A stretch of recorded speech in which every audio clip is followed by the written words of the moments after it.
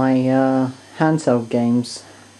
Starting off with my Game Boy Advance, Super Mario Advance with Super Mario Bros. 2, Street Fighter 2, Super Street Fighter 2, Turbo Reveal, Super Mario Advance 2, Super Mario World, Mortal Kombat Deadly Alliance,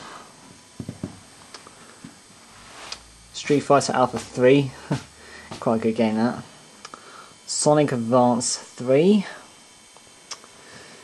Super Mario Advance 4, Super Mario Bros. 3, still quite good, The Legend of Zelda, The Minish Cap, bought that from America at the Nintendo World Store in 2005, it's before the Wii came in, along with the DS, before the DS line and the Wii came in, but they had when I went there they still had the GameCube, the Game Boy Advance and the ordinary DS.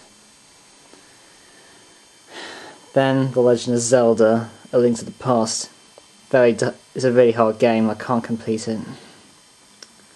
Now moving on to DS, New Super Mario Bros., Nintendogs, Dalmatian and Friends, Big Brain Academy, Dr. Kuroshima's Brain Training, How's Your Brain, 42 All-Time Classics, Mario Kart DS, playing that still, it's quite good, Mario vs Donkey Kong 2, March of the Minis,